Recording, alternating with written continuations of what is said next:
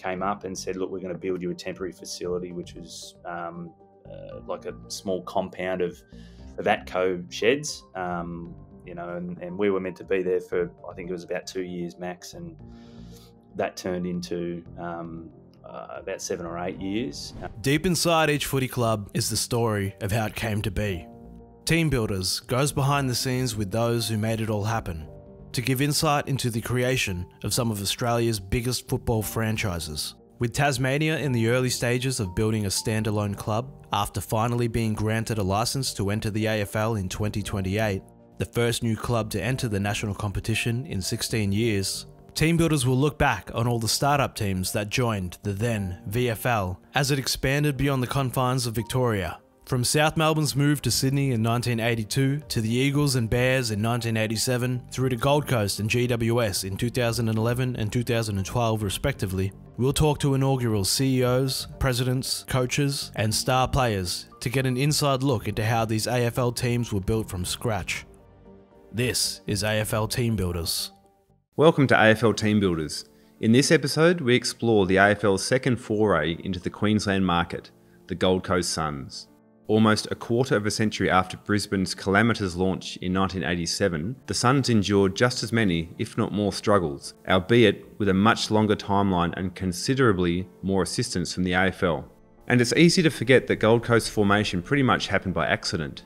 In the mid-2000s, the AFL, under CEO Andrew Demetrio, began to investigate further expansion, with the high-growth areas of Gold Coast and Western Sydney prime targets. At the time, North Melbourne was in perilous financial shape and had agreed to play 10 matches on the Gold Coast in a bid to boost their bottom line. With the AFL keen to add a second team up north, the Kangaroos move fueled speculation the Shinboners would eventually relocate permanently to sunny Queensland, especially with a $100 million carrot from the AFL dangling in front of them if they did jump ship. Behind the scenes, a group of Gold Coast business people came together to help the AFL assess the landscape. Should North Melbourne, as expected, take the juicy relocation package and set up in Queensland? Of course, they never did. President James Brayshaw campaigned to keep North at North, and the proud Kangaroos stayed put at their spiritual home on Arden Street. The Kangaroos' decision to snub the move came as a huge shock to those at HQ, as inaugural Suns chairman John Witheriff recalls. Witheriff was a well-known local business leader who was working with a consortium behind the scenes to ensure the Kangaroos' move would be viable on the Gold Coast. He recalls the Kangaroos' about-face coming so late in the process that it blindsided many of those involved and turned the Gold Coast situation on its head. We got into 2007, and you might recall that the thrust of AFL thinking at the time was to relocate teams out of Melbourne, give them a financial support package, and then put them in places that are going to be growing and therefore access new sources of revenue, grow the game's footprint. And so the plan was to move North Melbourne north, and the idea was there was an established club, and at that point in time they wanted to understand what would be needed to make it successful. And so we gathered at the Northcliffe Surf Club for the big announcement. A number of leading North's players had been flown up. There was a stage constructed. The AFL PR organisation was in full flight. Gil McLachlan was on the phone to Andrew Demetrio. There was an announcement to be made. The Gold Coast Bulletin, the Murdoch publication, had been briefed, and they were ready to roll with a front page that had already been written about how the Gold Coast was going to have its own team, because the editor at the time, Bob Gordon, who was a highly regarded editor within News Limited, was part of our organising committee. And so everyone was waiting for the announcement, and to everyone's surprise, I guess mostly Gil McLachlan's, it turned out that North in fact voted it down and they weren't moving. So I recall the editor, Bob Gordon, saying to him, well, I'm still running the front. And I guess we all left the announcement at Northcliffe Surf Club in a state of shock. Gil grabbed Graham Downey, who had not long retired as chairman of the Brisbane Lions, and myself, and we went to a restaurant in Broadbeach and sat down, and And Gil said, "We've got a problem." And I recall Graham saying to him, "Well, I don't think we've got a problem, Gil. I think you've got a problem."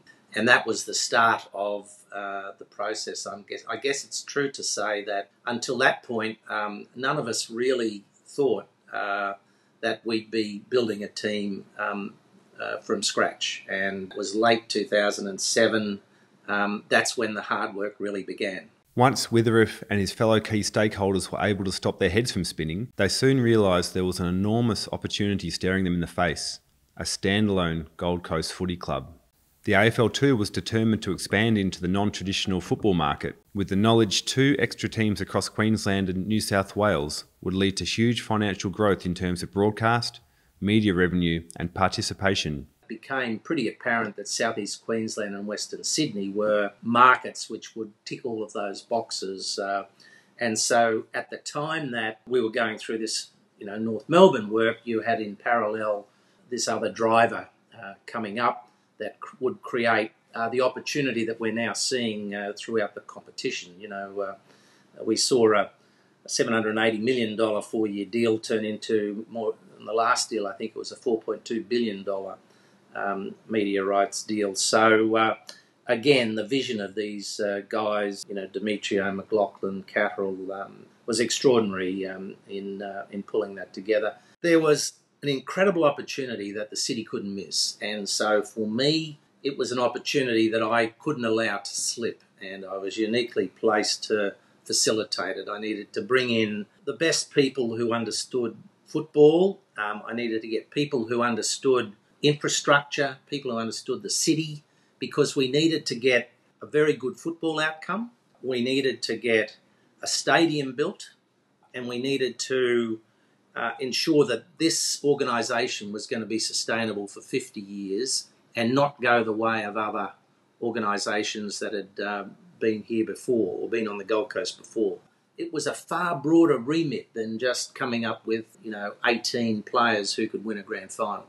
Because, yes, we might have won a grand final in year 1 in an idealistic world, but if the team was gone in year 4, as had been the case with other football teams, then that whole effort was worth nothing. So we had to build a sustainable organisation, a sustainable club, and that's what we went about doing. So with North Melbourne out of the picture, Witheriff and his group of community and industry representatives were tasked with investigating whether a standalone AFL licence on the Gold Coast would be a viable long-term solution instead.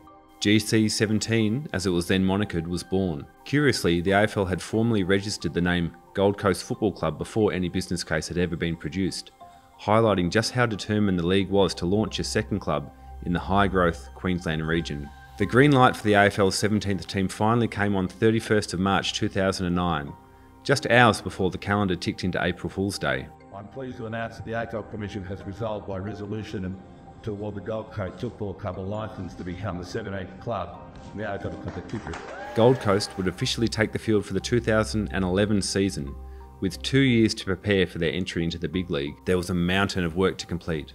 Andrew Thomas was a member of the Suns' GC17 bid team before becoming the new franchise's first full-time employee as a business development executive with a focus on setting up the commercial aspects of the club. He remembers fighting an uphill battle when it came to trying to win the hearts and minds of the Gold Coast community as the club laid its foundations. Also, Clive Palmer's A-League soccer team were sort of running around as well. So I remember going out to people and trying to get these pledges and saying, I'm from the Gold Coast Football Club or GC17, and the first thing they'd say is, I don't really like the soccer. And so we had an education process to probably go through locally. There's a lot of expats here from Melbourne, and that's certainly grown again post-COVID. But it was tough. I mean, I often talk to my sales team now about, we used to run a golf day back then to try and fundraise for the bid, and I couldn't get 10 people to go, and it was free. So it was very, very difficult. But that's completely changed now. Fast forward 15 years, and we've got a men's and women's side, and a hell of a lot of work has been done at grassroots to sort of build the game in this region. And I think we're doing a reasonable job. But yeah, certainly early days, Neil. Not going to lie or sugarcoat it, was probably harder than we'd anticipated. You know, when the CEO of the AFL comes up and says, licence has been awarded, you're in the TAC Cup competition. I think then we had the name of Gold Coast Football Club. It wasn't the Suns, but it was Gold Coast Football Club. It was about, okay, well, what do we do now? And they said, well, these are the roles that we've got to put on, and these are, you know, we've got to build a structure and we've got to build a team. And so they went about the process of appointing a CEO first and foremost, and transitioning out of a project manager of sorts for the bid and getting a CEO. And once we appointed our inaugural CEO, which is obviously Travis Auld, who's gone on to great things, he then built a structure around him. And that was everything from setting up a football program, football department, to an administrative team, to getting, a TNA base. But what I will say, Neil, is that licence was sort of predicated on funding for a stadium. And I remember, I think it was 2008, there was not to get political on your podcast, but there was a state election, and one side of government was committed to funding the venue, the stadium, and Heritage Bank Stadium, as you see it in its current form, the then Metricon Stadium. And the other side of government was against funding for a new stadium. Now, similar to maybe what's going on with other licenses at the moment, had we not have achieved funding back then, or the right party had won at the right time, then who knows what would have happened. And as luck would have it, the right side, certainly from our point of view, won the state election, and thus we got funding for a stadium, and a licence was awarded, and away we went. But yeah, I remember even then we'd done all this work as a bid committee, but there was a fair bit that needed to happen to get that stadium, and the people voted, and here we are. With a 2-year runway ahead of their AFL debut, the Suns had a 2-stage approach with their on-field preparations. They played in the underage TAC Cup in 2009, and then in the VFL in 2010 under inaugural coach Guy McKenna. But what would their jumper look like? What would their nickname be? And what colours would feature on their branding? Hint: what you see today certainly wasn't what the public wanted. Wanting to ensure the team's identity resonated with the community, a public nomination and voting process for the nickname was carried out, with the Marlins and Stingrays the most popular of the available options among the community. Those options didn't fly with the AFL though, which announced the team would initially remain nameless to see how it evolved. However, it was later alleged the AFL's marketing department had chosen the Suns brand, independent of any community involvement. This was the first sign the AFL was going to be very, very hands-on with a club it desperately needed to succeed to help grow the game in Queensland. Thomas was heavily involved in the branding of the new club, and recalls just how involved the AFL was in setting up the Suns. I remember fondly. It was all very public, so there's probably a few little secrets we can share. But I remember we asked the community, it was in 2008, the Gold Coast community, we went out through Hot Tomato and said, what do you want to call the new club if we were to get a licence? And there was a short list of 5 mascots. I think it was the Ironmen, the Rays, the Stingrays, and a couple of others that escaped me. And at the time, our advisory group decided against the winner of what the name was meant to be. And that was the name of the local elite development squad here at the time, which has now changed and become our academy. But it was the Gold Coast Stingrays were the sort of junior pathway, if you like. So it made sense to sort of mirror that. And the advisory group at the time decided, well, you know what, let's move away from that. We want to be known as something really simple. You know, you think about your big brands and they're quite simple. You think of McDonald's and you think of Apple, and they wanted this GC symbol to be that. And they said, well, if we've got a mascot, people won't call it the Gold Coast, they'll call it the Stingrays. And they wanted people to know, they wanted to have a strong tourism connotation as well, and Gold Coast, and people to reference us as Gold Coast. And so the advisory group decided against that. It wasn't overwhelming, Stingrays. I think it was a couple of percent up, and they were all quite equal. Ironman even was up there, I remember, which would have been interesting with a women's team that's just come in. They made that call, and they said, well, you know, every single sporting team in our history, in whether it be basketball, soccer, rugby league, had been this blue and yellow colour. And they said, well, we want to be different. And what is the Gold Coast? Well, red is the sun and yellow is the sand. Contrary to popular belief, everyone sort of thinks it was the surf life-saving flags, but it wasn't. It was about the red of the sun and the yellow of the sand being our colours and how they'd come about. And so the group voted on that, and they said, well, let's just call us the Gold Coast Football Club. They commissioned an agency who set up Virgin Blue in Australia at the time, they were called. Now, obviously, Virgin Australia. Virgin Blue were only around for a couple of years at that point and wanted to be funky and cool and sort of like Virgin Blue were known when they started, a bit innovative, a bit bold. So we landed on, okay, well, let's go away from Stingrays. Let's go Gold Coast Football Club. Let's go red and yellow and be contrary to any single colour that's been before us. And we went out and went to the public with that. About 3 or 4 months later, that quickly changed as we got a fair bit of feedback from Gold Coasters saying, hey, great, love it, but my kids that go to the footy can't actually say anything. You know, what do you want them to say? Go GC, go Gold Coast, go, what's your mascot? And so the advisory group decided to pivot, and they said, well, rather than consult the community again for a mascot, Suns. Some bright spark, I couldn't tell you who, came up with that at the advisory group, and they debated it and said, well, we're going to go out with Gold Coast Suns, and that is now the same thing, the same moniker, mascot that you see today at our games. And that's sort of how that came about. It gave us an identity. Like the Gold Coast Football Club, I know that we still get referenced as that, just as Carlton Football Club get referenced as Carlton, not Carlton Blues every time that they're spoken about, but kids associated more with the mascot than they do with a star player. That still happens today. So you could go to a clinic of 5-year-olds and they want to see Sonny Ray, our mascot, not Took Miller. Now that changes as a 10-year-old or a 12-year-old, but certainly at the young level, that's who you're trying to capture, and they, mascots appeal to that. Characters more so than the actual athlete themselves. So it was a really smart move to probably pivot and actually put your hand up at the time and say, you know what, we probably didn't get this right the first time.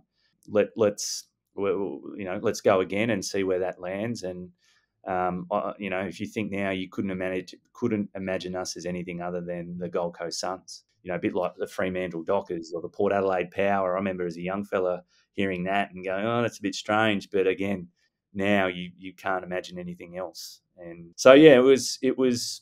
We had 2 bites at it, which, most people probably won't remember. But, we got the right outcome in the end. And it was funny, we did a whole bunch of community consultation, but never actually went with what the community wanted. So, but, we've landed in a really positive space now, clearly.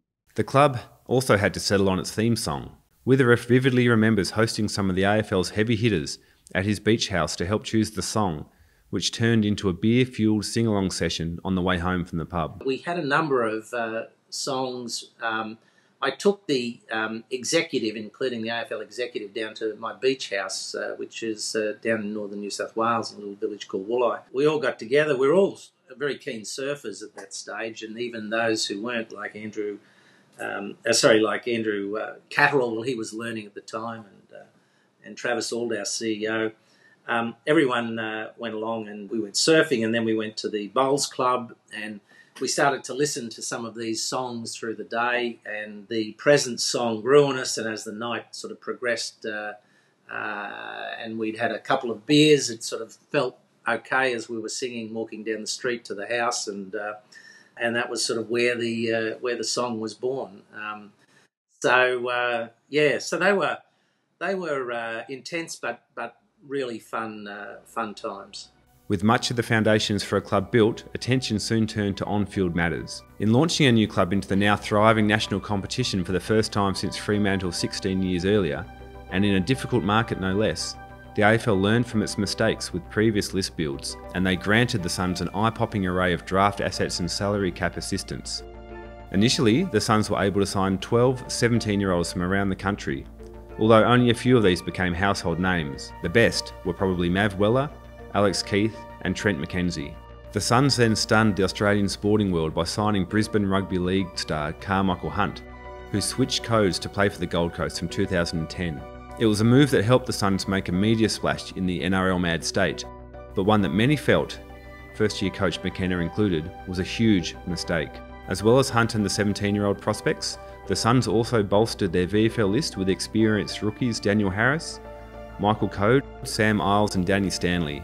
Gold Coast, however, was still missing elite, seasoned AFL talent, and the Suns were determined to snare some of the league's best uncontracted players. However, despite being armed with an extra $1 million of salary cap space, Thomas recalls it being a tough sell to lure players north due to the threadbare facilities. Probably the one area that you sort of sit back and you go, that was difficult.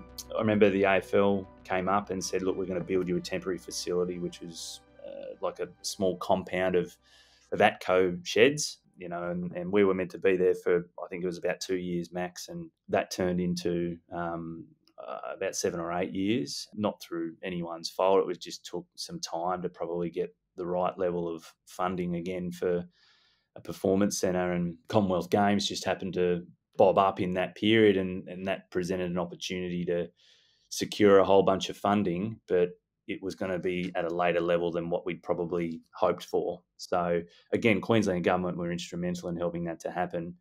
Would have been probably a little bit sooner had it not been for that major event and funding that was going into that, and we got wrapped up into it. But it was certainly tough early on in terms of recruitment and different things, I would have thought, for our list management team, because, you know, here we were, a bright new shiny club at a great destination like the Gold Coast, come and play footy, and you had the likes of Gary Ablett walk through and get a tour, or Carmichael Hunt at the time, and they'd come from Brisbane Broncos facility and the Geelong Cats facility, which would have been, you know, 5-star at that point, and we sort of said, well, come through our high performance centre, and it was a hut out the back of the stadium. And I remember we had snakes. We had 2 snakes in the office during work hours, which we posted on our social channels. We had players grabbing pythons off roofs on some occasions at lunch. Yeah, it was tough. It was probably, you look back with some fondness now and have a bit of a laugh, but yeah, certainly those early days were, tough going out of those offices where we had probably 30-odd commercial and membership and media staff housed within a really small sort of hut, for want of a better word, and operating out of that. But yeah, footy got on with it, the players got on with it, administrators got on with it. You never heard anyone sort of whinging or anything like that. It was, we're here to sort of launch the club, and there was enough fun and excitement through that. The club's inaugural AFL squad was also impacted by their amateurish facilities.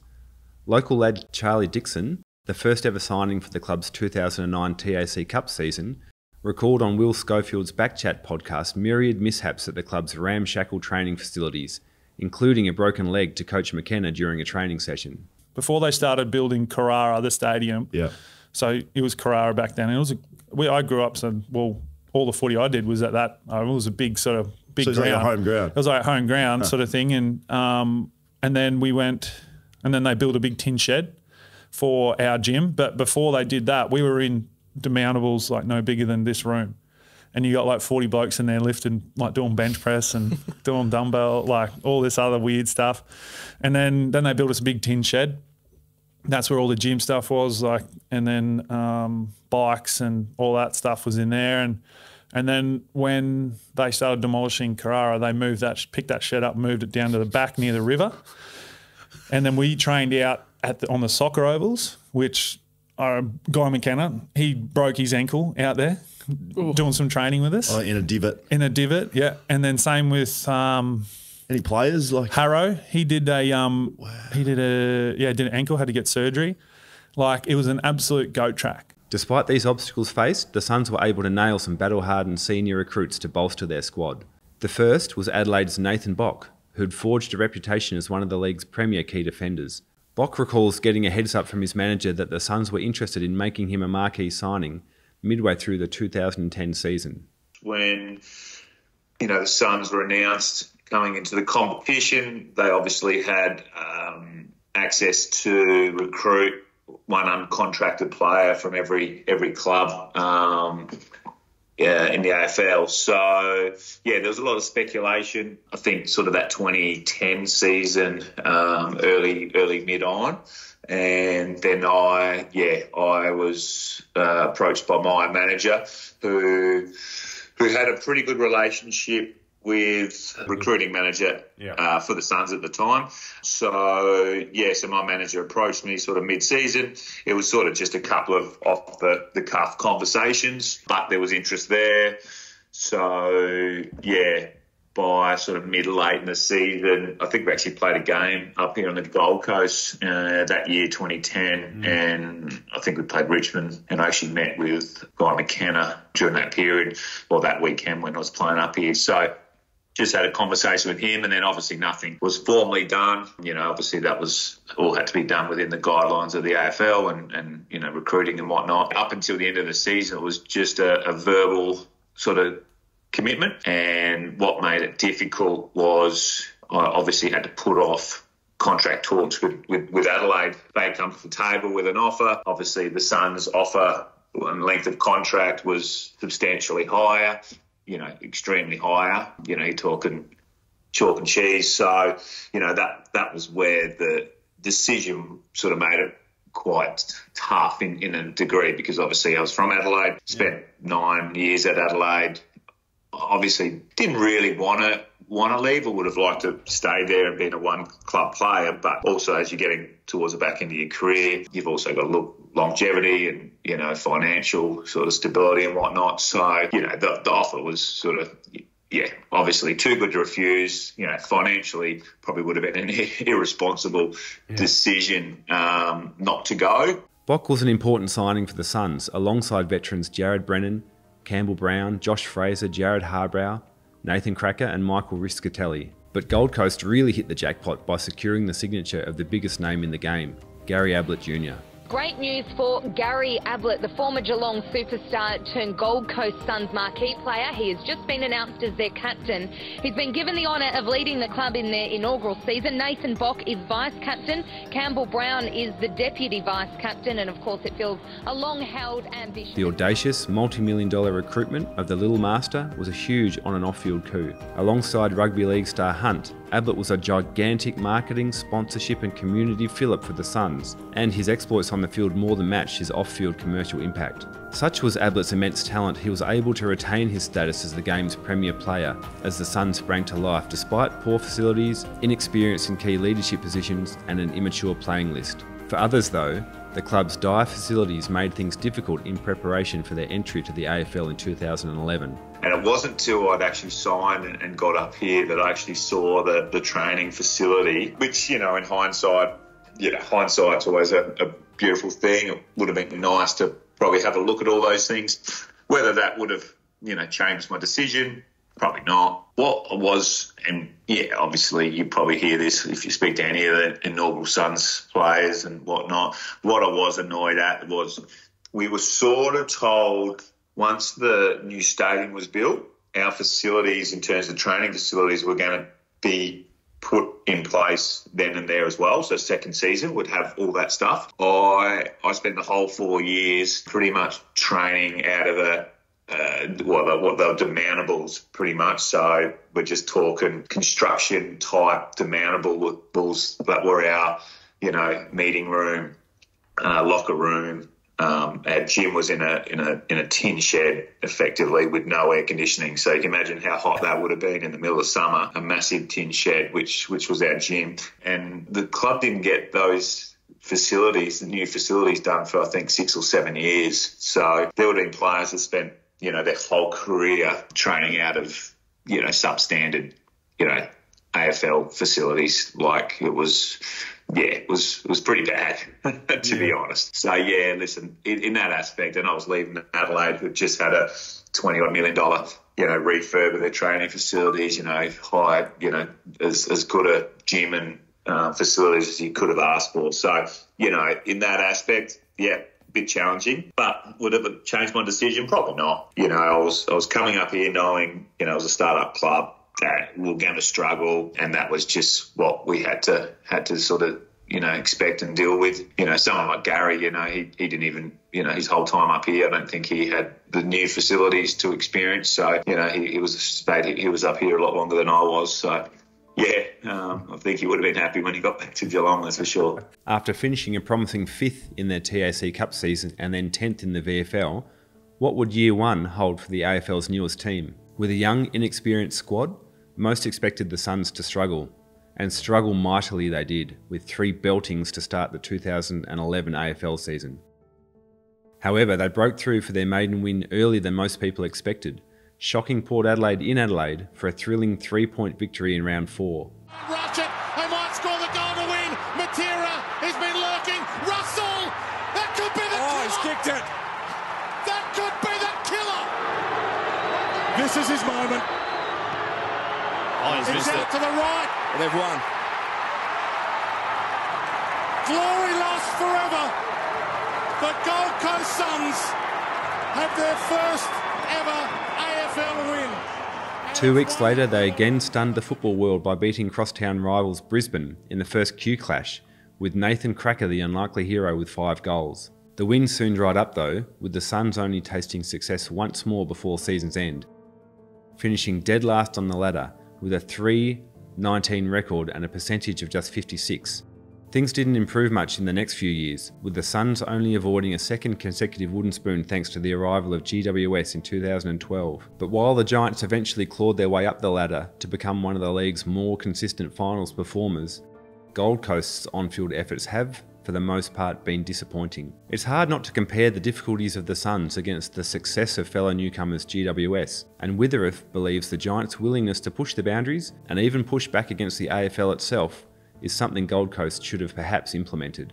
I think it's probably true to say that if you look at the Gold Coast Suns and you say compare us to the Giants, it's what I call sort of big brother, little brother. So if you look at a family arrangement, the firstborn tends to want to be ideal, live up to mum and dad's expectations. Mum and dad set the rules, and there's sort of an expectation that firstborn live with that. By the time secondborn comes along, the rules are starting to be waived a bit. They've seen what's important and what's not important, and of course subsequent children come along, and at that point in time people are only worried about what's important. So I think it was the same for AFL. We had to fight hard with other clubs to get the basic concessions, and they were never even locked in right up until almost draft night. We were still fighting for concessions. And then you look at what happened the subsequent years with GWS, and they had basically twice the number of concessions that we had, spread over a 2-year period across 2 drafts. And they got it right. Without doubt, they got it right, because you had more people, you had the better opportunity to trade. We had a limited number of talented people. Footy guys formed a view that best strategy would be to develop those people with some externals that we could bring in. And of course, that was a hard market to try and get externals because people are locked into contracts. And so a development strategy was the way to go. I think without doubt anyone now will tell you that the correct strategy is overcompensate in terms of picks, get those picks bid back into the system in exchange for quality players, and get a strong team out as fast as you can get it out.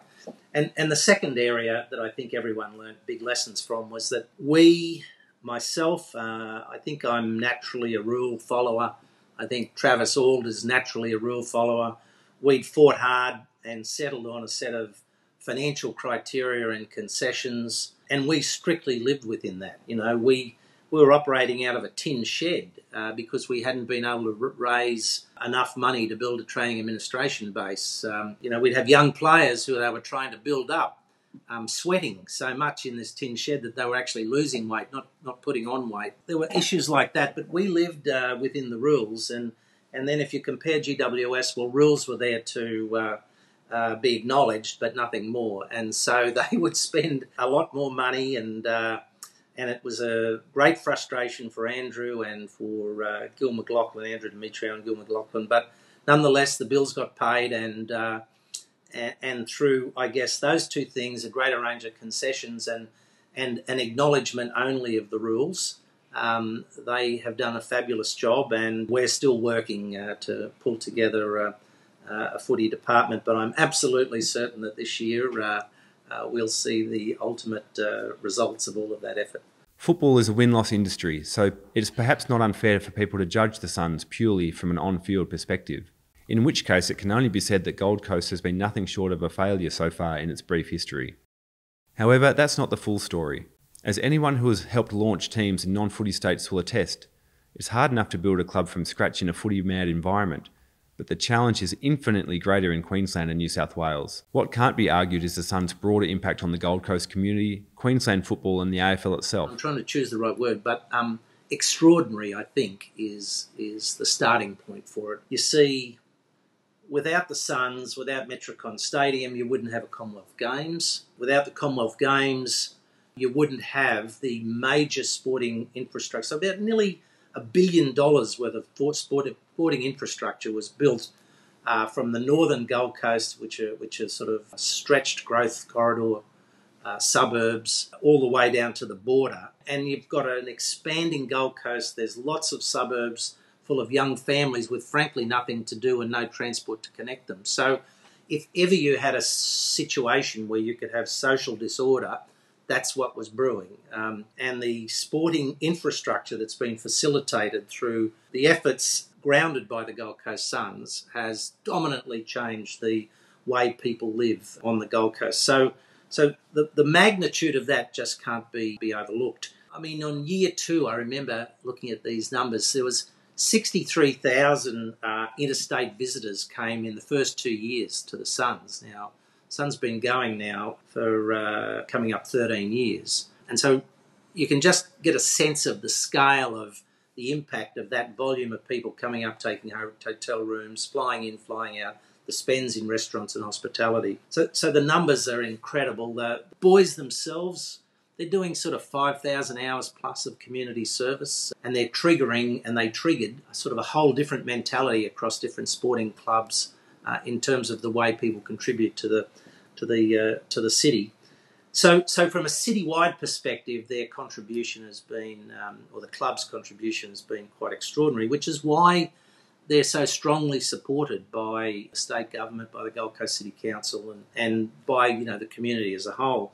On the footy field, AFL was sort of known in Queensland and on the Gold Coast, but when I went to school, it was rugby league and rugby union. AFL was sort of known, but certainly not dominant. The major private schools and state schools had no AFL ovals or facilities. If you look at that when we first started this in 2006, and you look at the participation rates now, Queensland is one of the fastest growing markets. We're starting, but not yet there, to fill the number of people that are available in the draft. Noticed with some interest and some amusement the fact that, we've been able to draft 4 of our own out of our own academy, and the footy world's in uproar about it. But you look at the participation rate, and then you look at the engagement, and then you say to yourself, okay, how is that monetised for the rest of the game? And you look at the media rights landscape. The impact has been nothing short of extraordinary. So the Gold Coast Suns, yes, there wouldn't be a single person who isn't disappointed about the fact that we haven't all been on a plane and been down there for the big dance, as it's referred to as, but this year. But the impact of the Gold Coast Suns, its impact nationally on football, its impact on the life of people who live and reside on the Gold Coast has just been nothing short of extraordinary. The challenge now, of course, is for the Suns to match their off-field impact with their on-field endeavours. With 3-time premiership coach Damien Hardwick now at the helm and a list once again bursting with talent, the time is now for Gold Coast to finally flex its muscles in a competitive sense. Because while their impact on the Queensland sporting landscape and the Gold Coast community are nothing short of impressive, they will ultimately be judged by those outside the club on wins and losses.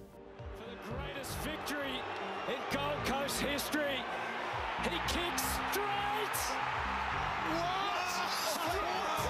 Straight into football folklore! Noah Anderson and the pylon couldn't be bigger! Glory for the Suns! Thanks for listening to AFL Team Builders, a ZeroHanger.com production. Next week, in our final episode, we examine another expansion club which faced the daunting task of establishing itself in hostile territory, the GWS Giants. While the AFL's newest team has now become an on-field success story, the battle to win the hearts and minds of Sydney's West is far from over. To go to the smallest club in Australia with the least amount of resources, I was 21 years old, the 35 18-year-olds, as much as I was young, felt like I was much older than those guys.